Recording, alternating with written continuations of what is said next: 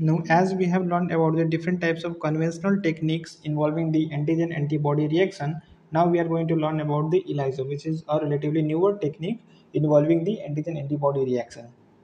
So, what is the meaning of ELISA? What does it stand for? So, ELISA stands for the enzyme-linked immunosorbent assay. Okay, and here we will talk about ELISA in detail, one by one, in stepwise manner. It is a very important topic, so you should concentrate here and watch this lecture with very attention and attentively. So the first question is, why do we want to do the ELISA? What is the need of ELISA? So ELISA is a test that is used to detect the antigen or the antibody in the patient's sera. And how do we do that? We do this with the help of the enzyme substrate chromogen system. So there is an enzyme substrate chromogen system that we use to detect the antigen or the antibody in the patient's sera. Now, what is the principle behind this ELISA?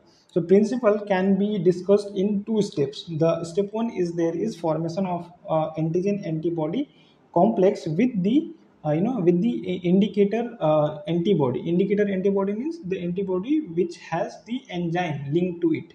So that antibody which has the enzyme linked to it is called as the indicator antibody. That indicator antibody forms the enzyme sorry forms the antigen antibody complex. Okay, so that is the first step. After that, there is addition of the substrate to which the enzyme acts and converts it into a chromosome. That means there is color change occurring in the system, so that causes the change in the color. That enzyme which is linked to that antibody causes the change in the color of the sample, or the system or the well, and that is detected by the spectrophotometry.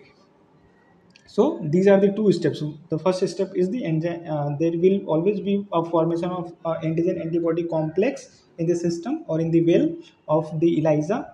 Okay, and the second thing is the change in the color after the addition of the substrate. So in these two steps, the principle is done.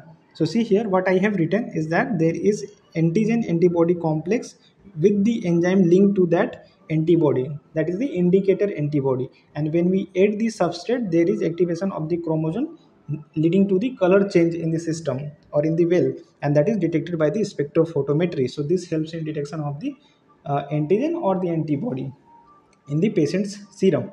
Okay, now let's talk about different types of sorry first of all, let's talk about the what are the the enzymes that we can use, or we can label the antibodies, indicator antibody, and their respective substrates. So basically two enzymes are usually used to conjugate the indicator antibody. Those are the alkaline phosphatase and the horseradish peroxidase. Now when we are using this alkaline phosphatase to yeah, to in the ELISA process, then we will be using this paranitrophenol phosphate substrate as a in the chromosome system. So in this enzyme, when we are using this enzyme, then our substrate will be this, and when we are using the horseradish peroxidase to link over the indicator antibody, then our substrate will be hydrogen peroxide. So this substrate depends upon the type of enzyme that we are using for linking over that indicator antibody. Okay, so these are the two important points. This may be asked in the MCQs. So what is the substrate for which enzyme? So like that, there may be a MCQ question. So you can remember this. Okay, what is this enzyme that we can use to label the antibodies and their respective substrate as well in the chromosomes substrate chromosome system. Now come to the types of the ELISA. So first of all, we have the direct ELISA. So what do we do in direct ELISA? First of all, the direct ELISA is used for antigen detection in the test serum. Okay, that is used for the antigen detection in the test serum. Now what do we do is that the antigen here is in the solid phase but not pre-coated. Pre-coated means this well here is not already pre-coated with that antigen. We have added these patient's sera in which the antigen was present. That antigen has been coated over this well surface by its own. Okay, so that is the meaning of antigen is on the solid phase, but it is not pre-coded from beforehand. Okay, it is coated over the well only after addition of the patient's sera. Now what we do is we add the enzyme labeled antibody. We add the enzyme labeled antibody. So this is our enzyme labeled antibody. This is our enzyme and this is antibody. So enzyme labeled antibody is then added in that well. In that well we add the enzyme labeled antibody. After that we wash off the well. We wash off the well so that the extra antibodies which are there, which are hanging there with the antibodies, extra antibodies which are hanging there with the enzyme, they will be washed off. They will be washed off. They will be washed off. After washing the wells, only those antibodies will remain inside, those which are linked to the, which are linked to the antigen.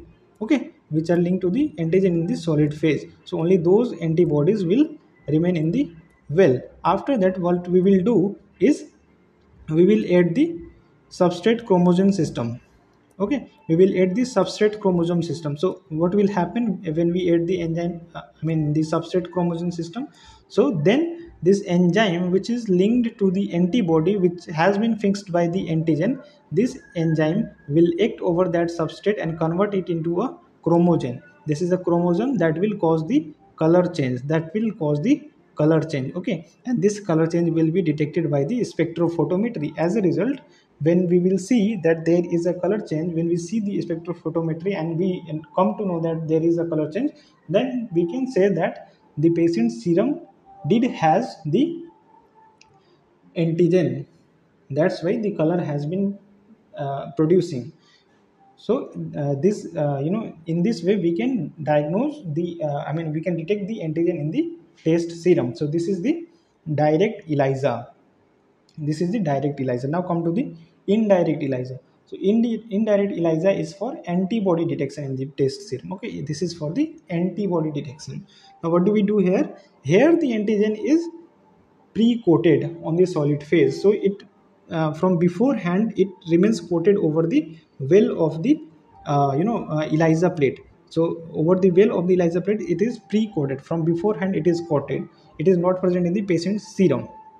Now when we add the test serum which is containing the primary antibody against the pre-coated antigen. So when we add the test serum and suppose the patient's sera has those antibodies to which these which are produced against this particular antigen, then those antibody will obviously bind to these antigens which are pre-coated over the well.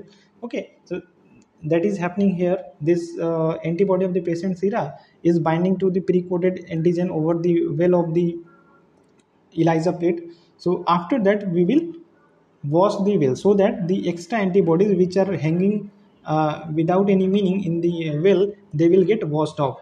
They will get washed off from the well.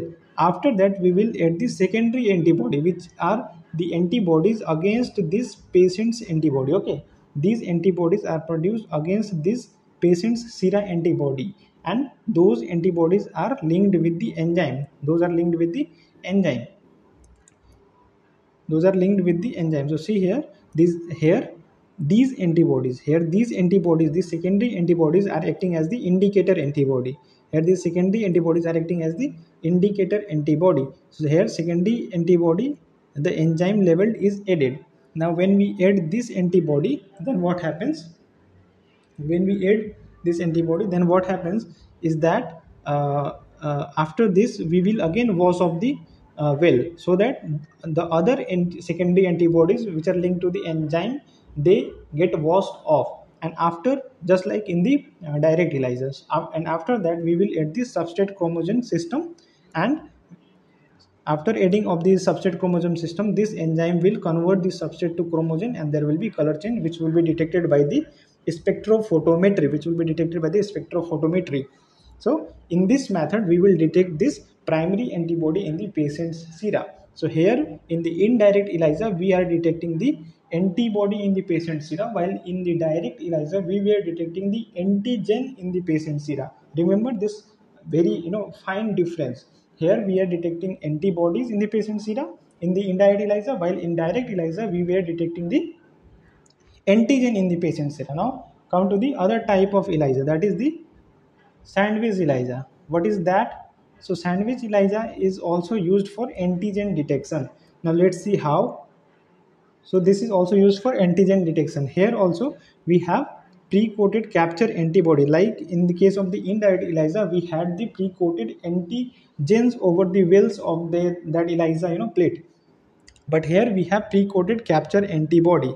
Here we have pre-coded capture antibody. See here, this is our pre-coded capture antibody, and then we add the test serum. The patient's serum will be added. If the patient serum is containing that particular antigen to which this capture antibodies has been produced and coated over that well, then those antigens will bind to the FAB portion of that capture antibody. Like this has bound to the capture antibody FAB portion. So after the binding of that antigen to the capture antibody FAB portion, then we will wash off, so that the extra antigens which are present in the system, the extra antigens which are present in the system, they get washed off. So that's why we will wash it off, and then we will add the enzyme labeled detector antibody. So this is our primary antibody which is enzyme labeled. This is our enzyme labeled antibody which is getting and which is going to bind to the test antigen. And then when we add next when we add the substrate chromosome system like this, that is causing the change in the color by the the enzyme is causing change in the color in that substrate, causing change in color in that substrate, and that is being detected by the spectrophotometry. So this is our direct sandwich ELISA. Now this sandwich ELISA is of two types. One is the direct and the indirect. Now what description I have given, that is for the direct sandwich ELISA. There is one more sandwich ELISA, that is indirect sandwich ELISA, which is this. So in this case what is happening is that there also there is a capture antibody which is pre-coated over the well, and then we are adding the patient's serum to which if antigen is present, that antigen will bind to the capture antibody, and after that we are adding one primary antibody here. We are adding one primary antibody against that particular antigen, and again we will wash off. And then after the addition of the primary antibody, then we will add a indicator antibody or the secondary antibody which has the enzyme linked to it. Okay, and that antibody will go and bind to the primary antibody. That antibody will go and bind to the primary antibody, and again we will wash off, and then we will add the substrate chromosome system. And after that the enzyme will cause the change in the substrate to chromogen, and there will be change in the color and detection by the spectrophotometry. So this is indirect, because here there is involvement of one extra antibody, that is the primary antibody and secondary antibody, in the process of indirect sandwich ELISA. So these are the two types of sandwich ELISA. One is the one is the direct sandwich ELISA, and the other one is the indirect sandwich ELISA. Okay, so by diagram you can differentiate between the direct sandwich ELISA and the indirect sandwich ELISA.